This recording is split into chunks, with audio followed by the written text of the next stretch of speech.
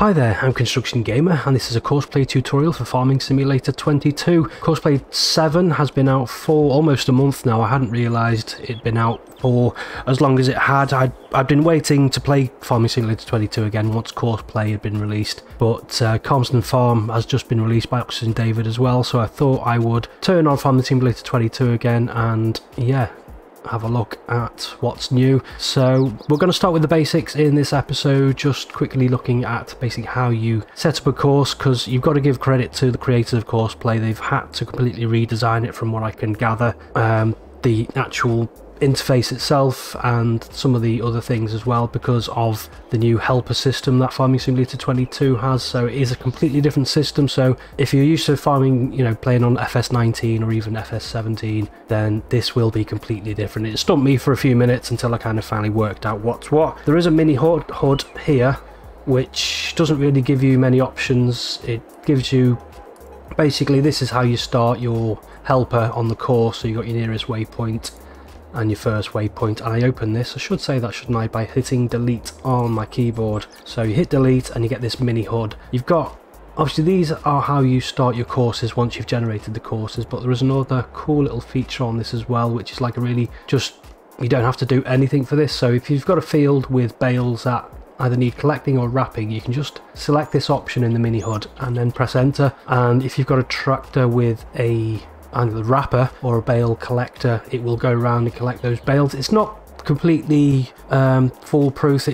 I've noticed when it depends on the field actually. If I just hit delete again, like this field here, it's long and thin. It is quite tricky for a bale, for the Anderson bale collector trailer to kind of navigate, and I noticed my FPS was dropping from 60 to about 20 at times when it was trying to route find to the different bales and things like that. But it's still a cool little feature. Don't have to do anything at all, just press delete on your keyboard, get the mini HUD up, and then select that, and if there's bales in the field, drive your tractor to the field and then press enter and it will go, or you can just click the actual hire worker button there. But we'll take a look at that a little bit more and see how that works once we've actually mowed this field, because that's what we're going to do in this Courseplay tutorial, is mowing this field, and then we're going to bale it as well, keeping things simple. So I'm using the Verland mower, which has the rowers attached to it, so basically we don't have to do any raking. But this will work equally if you want to use like a rake as well, so it's just a little bit different how you do that. So let's actually generate a course. Enough of me waffling on. So we need to go, this time you don't hit the right button on your mouse anymore, that won't do anything. You've got to go into the actual menu, and then you've got to go to your create job screen that you would normally have anyway. So we've got this screen up here, and this is how we create our courses. There's a few more options as well. So you've got the one below it, which is like this route planning. This is how you save and manage your courses. You can actually rename courses as well, which is a great feature. And then you've got your different options. So you've got your global settings for your Courseplay. So you've got show all active courses, CP driver wages, automatic repair. This is set to repair, but I've turned that off. I don't want that on. And then you've got kind of your vehicles specific settings like your field work speed, field speed, turn speed, and things like that in this little option here. But we want to generate a course. We're going to do our mowing in field 8. So we're going to go to create job, and you'll see there nothing happens, you know, nothing recognizable as Courseplay comes up. You've got to select CP fieldwork, so CP obviously Courseplay fieldwork, and then you don't actually type in the field number this time to generate your course. You actually go to target position. So if you hit that, click once and then once again, that will actually set which field we're working in. So click on target position. This is like you're doing a drive to course. So click in the field that you want to operate in, left click again, and then you see here CP open close course generation, which is fine. Working width is in feet. I'm not sure if you can have the option to have meters. I would prefer meters if I'm honest. It might be an option somewhere, but I'm still learning the basics of Courseplay. So it's in feet. It seems to be quite good at working out how wide this is. So it is a 33-foot wide mower, although that does seem really, yeah, no, 10 meters, 33 foot. Yeah, that's right. So we've got the working width, field center up, down, or spiral. We want to go up, down. Headland corners, round, because we do have round corners. Headland direction clockwise. Headland overlap. So that's basically when it's in the headland, how much it overlaps by. So I normally go around 5%. Skip rows, because we're doing baling, we want to skip row in this one because the baler doesn't have that great of a turning circle So we do want, I think 1 skip row's fine. Rows per headland. When the centre mode land is rows. Yeah, I haven't touched that actually. When the centre mode is lands, how many rows are each block? Take a look a little bit more. I've just left that at 6. Up, down direction, automatic, angle, left that. Now the start, you've either got headland or you've got centre. So basically this tells you where you're either starting on your headland. So if you're doing harvesting, obviously you want to start in your headland, so the harvester goes around the headland. But for pretty much absolutely everything else, you normally want to start in the centre. That basically starts in the centre of your course.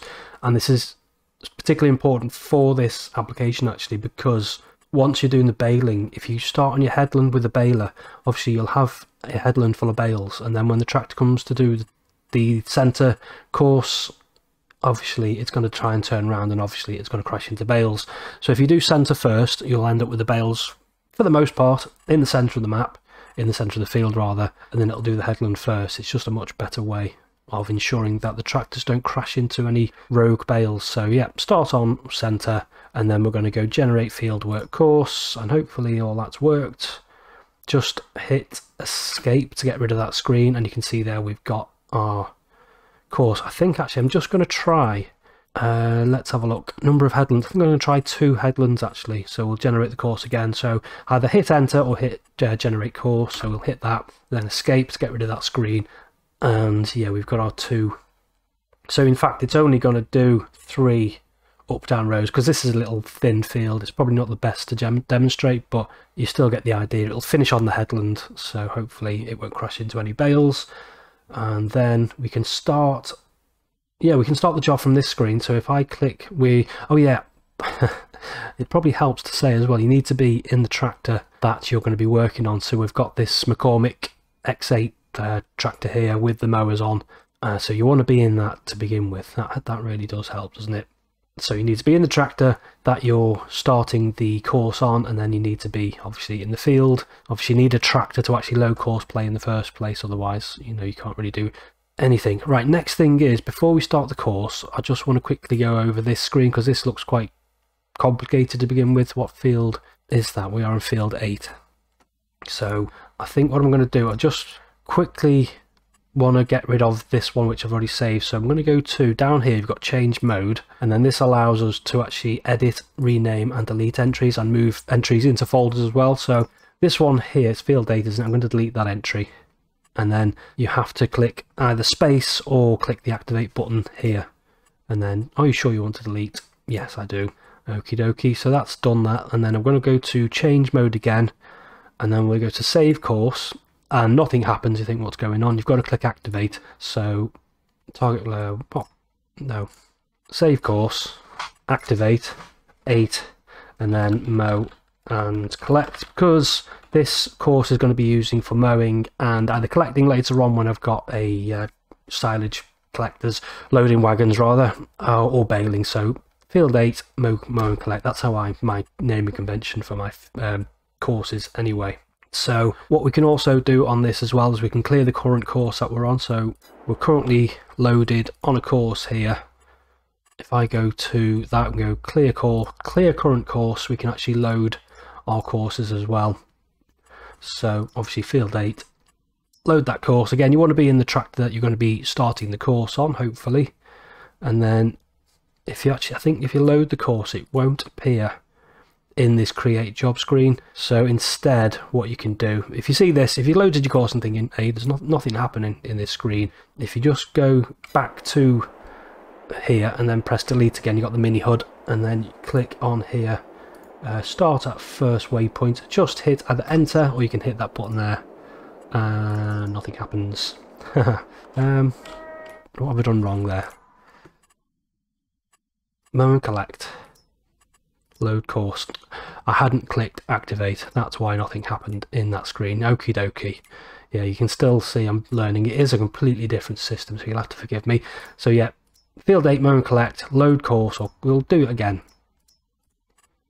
Load course, activate. Yeah, so whenever you do anything on this screen and nothing happens, you need to click activate for anything to happen, which I guess is pretty straightforward. So we can start the course from here, I'm thinking, can we? No, we can't, because we haven't got those options there. If I go create CP. So we can, if yeah, we got to go back to create job, but not to worry. Yeah, don't need to worry about that. Hit delete, get your mini HUD up, and then hit enter. And he's going to go off and do his thing. When you've got the mini HUD up, you can't do anything, so you can't change the camera or anything like that. So you click delete, and then that just releases that. So it basically locks the screen up completely and gives you that overlay as well. So he's going to go off to the first course point, start trigger, and he's going to mow this field, and it's going to be road at the same time. So yeah, pretty straightforward really. So I'm going to leave him doing that, and then we'll come back and we'll do the next phase, which is obviously baling, which this works straight off the bat with the fast bale, which is good to see. I know, well, I guess it's an old mod, well, it's not a mod, it's an old model now, isn't it? So it should work straight away. I know to begin with, Courseplay had issues when this DLC came out, but it worked straight away with the fast bale, no issues. So this is, yeah, I'm just showing you this kind of this course system because this is what I'm doing first of all on this map. So this is my proper playthrough. I'll be doing more later on, so I'm going to be showing you about ploughing and stuff like that, but I just want to make a bit of money as quick as possible, and this is probably one of the quickest ways of making money, is just using the fast bale and the bale collect trailer. So yeah, we're going to leave him mowing this field and rowing at the same time, then we'll come back and we'll do the baling.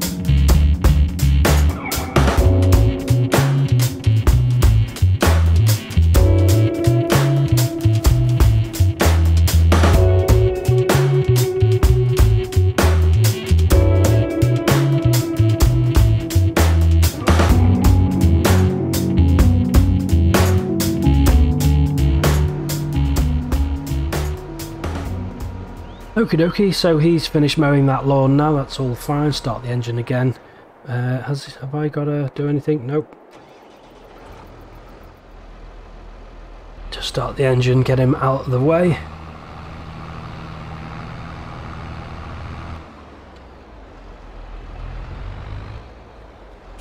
Like so. Turn the engine off and then jump into this tractor here. So we've got the, well, I've got a Vertland version of it, the fast bale, and yeah, obviously the name is exactly as it says on the tin. Bring up the HUD actually, that might help.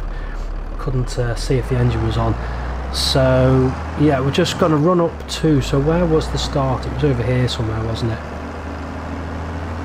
So yeah, Courseplay will work as it uses, well, Courseplay uses the built-in helper, the AI helper, and then it just the way it uses it, a lot more intelligent, so it works with all like manual gears and things like that, so we don't need to worry about having tractors with manual gears switched on. All works perfectly. So what we're going to do is we're going to go back into the main menu, pressing escape. We're going to go to this menu here, Courseplay, and then we're going to go to Mow and Collect. We're going to go load course, and then we're going to hit activate, and then hopefully we should see that course is laid there. Where's the starting point? You don't have to, you can just let the tractor drive to the starting point like we did the last time, but it's just a little bit more straightforward and quicker often just to drive to the starting point where we want to be. I'm playing with manual gears on because I think it's just an awesome feature of this game. Right, so we'll just line up very roughly with that. Now we could potentially have had two tractors work in the same field, but I just, well, particularly when I'm doing mowing and baling, I just like to have one tractor on the field at any one time. So we've loaded the course, we're going to hit delete, and then we're going to go to, we'll go first waypoint to the starting at, working width is 9.2 feet. Is that right? Yes, I think it is, isn't it? Yeah, 3 meters. It's kind of throwing me off there. Horizontal, no, we don't need any offsets. and then we're just going to hit, or you can either hit enter or press the button, and then it's going to collect the grass, turn it into bales. Nice and straightforward. Struggling 5 miles per hour, yeah, it does. I've noticed with the fast baler, if it's doing silage wrap bales, it is a little bit slower, or a lot slower than when it would be doing like a normal bale, like hay bale or straw bale. It does have to slow it down a little bit just to give it that time to wrap the bale.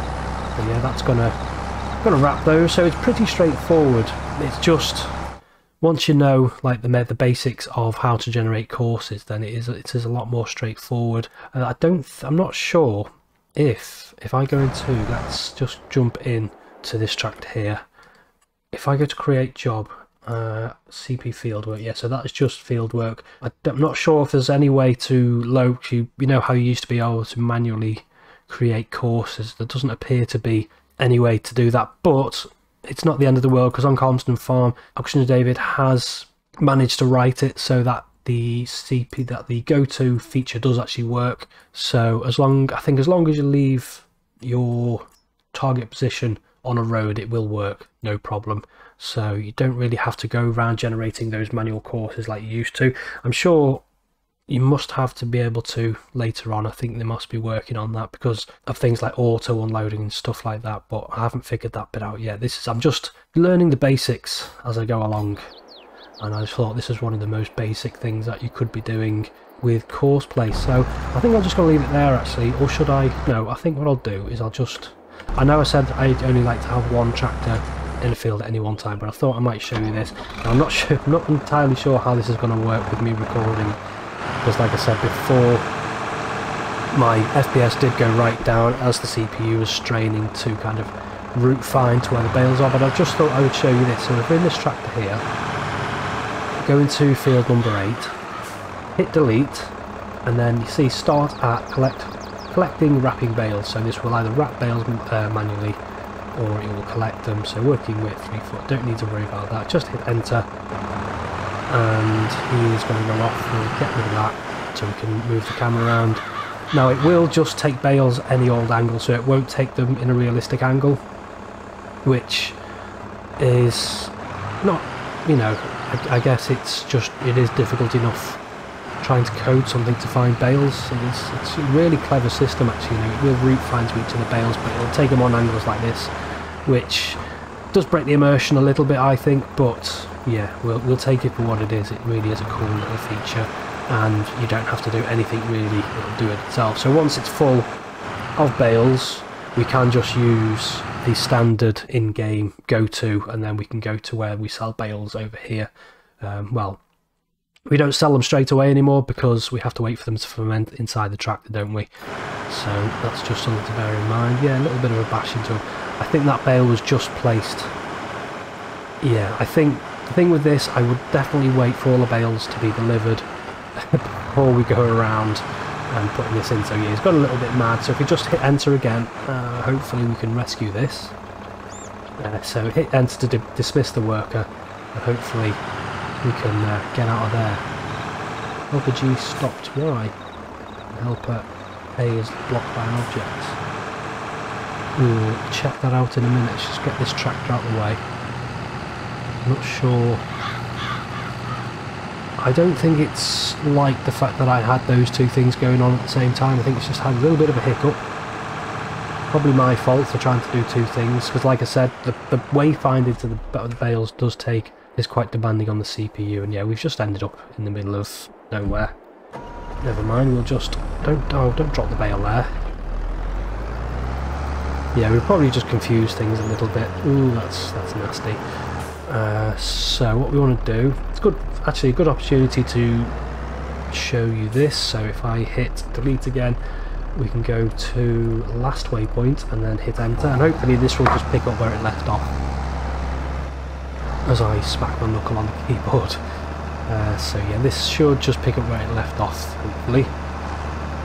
Not entirely sure where that was, but yeah, I think that little hiccup was just literally because I had two tractors working in the same field at the same time. So all should be good, I hope.